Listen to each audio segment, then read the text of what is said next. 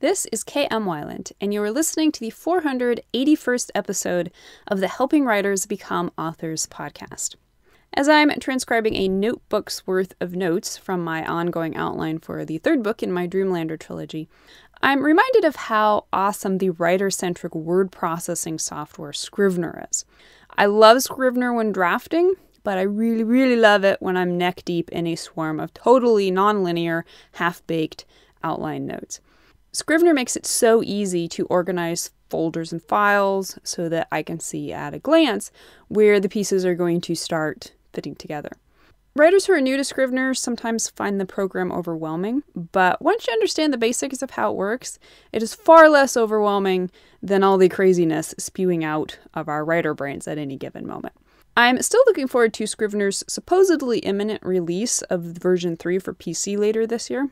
But even as it is easily one of, if not the, most important tools I use. And now I hope you enjoyed this week's podcast, a challenge to write life-changing fiction. Stories have intentions. That wonderful idea was just one of many nuggets I found myself highlighting in what has so far turned out to be my surprise read of the year, noted literary agent Donald Moss's The Emotional Craft of Fiction. Like many of you, I cut my teeth on Moss's now classic Writing the Breakout novel, but for whatever reason never followed up with any of his many other writing guides, even though they're all on my TBR list. Fast forward 16 years to earlier this year when I caught Emotional Craft of Fiction as part of a Kindle sale. I started reading it about a month ago, fully expecting a smart but conventional tome of tips for drawing dimension into characters. I got that, but what I wasn't expecting was that, nonfiction though it is, this would be one of those books with intentions. Just as the best of all writing advice should, the wisdom found in this book applies to so much more than just writing. If storytelling is about exploring life, then good writing advice should inevitably evoke solid life advice as well. I find it no coincidence that the two great interests of my life, storytelling and personal growth, continually converge. They are, in so many ways, the same interest. Many people have taken the time to tell me they enjoyed my book, Creating Character Arcs, more for its insights into their own life changes than for that of their characters. And my response is always an eager right, because that was totally my own experience in discovering character arcs. For me, understanding how to convincingly portray human change on the page was ultimately a journey in understanding how I change and grow. That, in itself, should be reason enough to go out and read Moss's book right now, because its great insights into character crafting are really just an emergent of its insights into life itself. The book, intentionally, came to me at exactly the proper moment in my own life as I am neck deep in working on emotional fluency.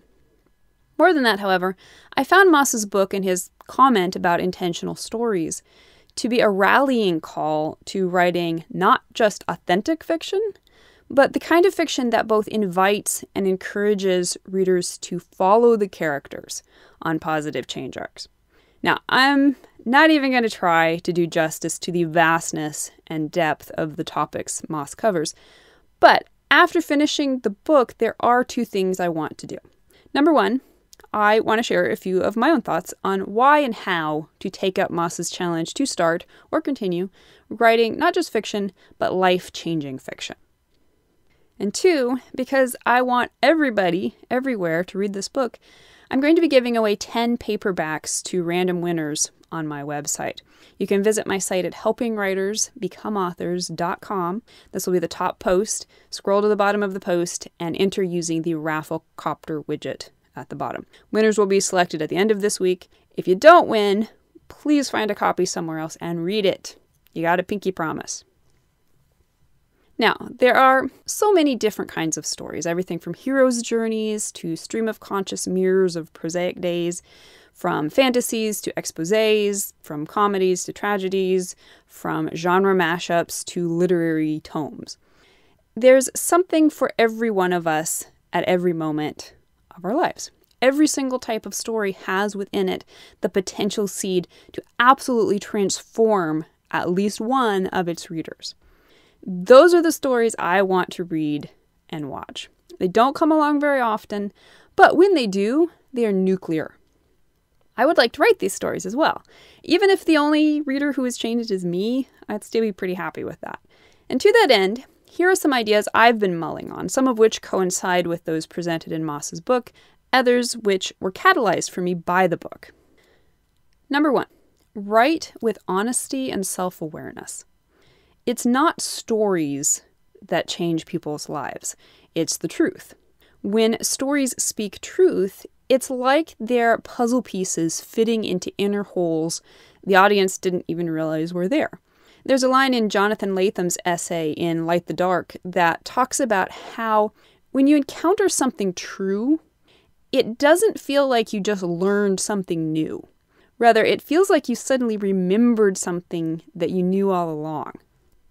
The only way to write truth so powerful, it gives readers that dichotomous sense of coming home to a place they've never visited, is by daily doing your utmost to clear away your own inner fuzziness. Cognitive dissonance, defensive egos, and repressed emotions are things we all deal with that inevitably muddy our thinking. As human beings, we bear the responsibility to try daily to do a little house cleaning. As writers, that responsibility is doubled. When asking readers to suspend disbelief, we are implicitly asking them to believe we will share with them something true. And that's a contract of trust. Number 2, write with humility and humor. But let's not be pompous, shall we? Every day for me is a discovery of some life truth that astounds and excites me. I want to share every one of those truths with every single person I can. But even in the midst of my own enthusiasm, and sometimes overweening pride at my unprecedented cleverness, there's a part of me that knows full well not all my truths are going to be interesting to others. Indeed, not all my truths are really true. Today's certainty may turn out to be tomorrow's mirage.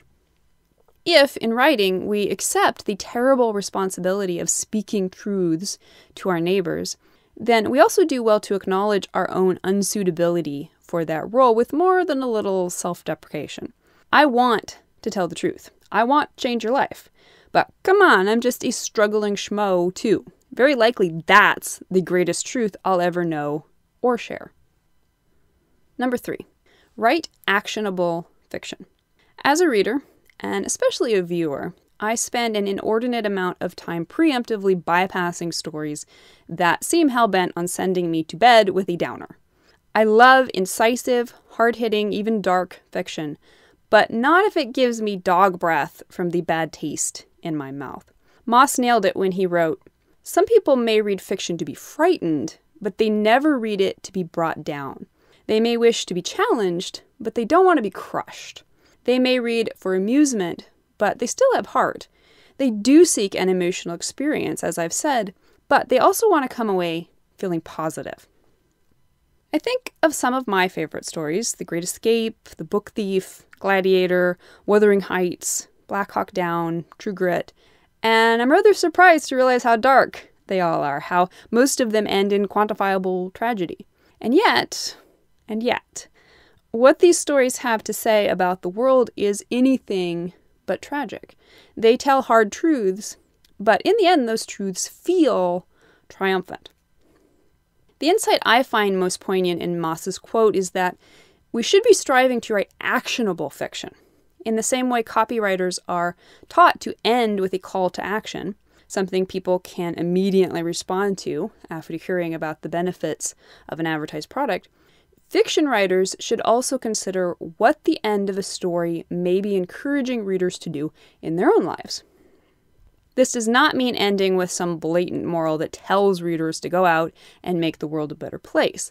But we all know the feeling of inspiration found at the conclusion of the kind of story that very well just changed our lives. This call to action is most important in stories that tell dark truths. Otherwise, the message is roll over and die. Stories of injustice, stories of horror, stories of death, they should be about more than just injustice, horror, and death. They should be about what we can do about these tragedies in our own lives after closing the back cover of the book. Number 4, write to find the best of yourself. When you read your own stories, who do you see? It can be hard to identify the person peeking out from between the lines, but take a hard look. If the person you see has been honestly represented, then very likely she's not a perfect person. She may be full of rage, pain, and fear. She may be downright scary, and that's okay. But don't leave it at that. Don't let your fiction be nothing more than a place to vent all the hard parts of being you. See if you can't also find the best of yourself looking back at you. Here's Moss again. This may sound like I'm in favor of pandering to readers, but I'm actually appealing to the good, positive, and inspiring person called you. Don't give me easy reading. Give me the best of you. When you do, it becomes the best of me too. Do you believe that it cheapens fiction to make it humane, heart-grabbing, filled with goodness? You are not alone in that belief, but I disagree. The best of you is not some fake version of fairy tale perfection. The best of you is that enraged, hurting, fearful person who rose above herself and found change. That's the person I want to know when I read your stories, because that's the person who is going to inspire me to rise as well. And number 5, write fiction that hopes. Sometimes it's hard to even know for sure which stories have changed your life. Sometimes they don't obviously change us until long after we've read them. But sometimes you know. This summer, I had the opportunity to watch the extended versions of the Lord of the Rings movies as part of a flashback cinema program at my local theater. Over the course of 3 weeks, I sat through all 11 hours and 22 minutes. As a kid, I missed seeing them in the theater when they first came out, but I remember the news at the time gushing about how life-changing they were. For me, this time, they were. It felt like an incredible gift to get to experience this particular story in this particular medium at this particular time in my life. Samwise Gamgee tells us, "There's some good in this world, Mr. Frodo, and it's worth fighting for." And just like that, my life has changed. You can change the world with stories of truthful darkness or even despair. But I can't help but believe, in agreement with Moss and Sam, that it is much better instead to choose a different catalyst of change, the catalyst of hope. Moss says, "You are writing to show us how things are, but aren't you also writing to show us how things can be? Your current novel is not just a report, right? It's a vision. It's a gleeful celebration of what is hard, important, hopeful, and beautiful about life." There's so many reasons to love stories, and as humans, we truly do love stories. Speaking at least for myself, I think the single greatest reason I first fell in love with stories and continue to follow them even to this day as the guiding stars of my life is their power to change me. If a story creates no impact in my life, then I find I am invariably disappointed on some level. I want to be changed. I want every day to be a transformation. That is why I read, and that is why I write. And that is why I want you to read Donald Moss's inspiring challenge to write stories of depth and meaning. Be sure to visit the website, again, that's helpingwritersbecomeauthors.com, and enter the giveaway. And I leave you with a final quote. Novels that are truly grand, generous, and confident do not come along very often. But why can't such novels be yours every time? And tell me your opinion. What is a story that changed your life? And how has it inspired you to want to write life-changing fiction of your own?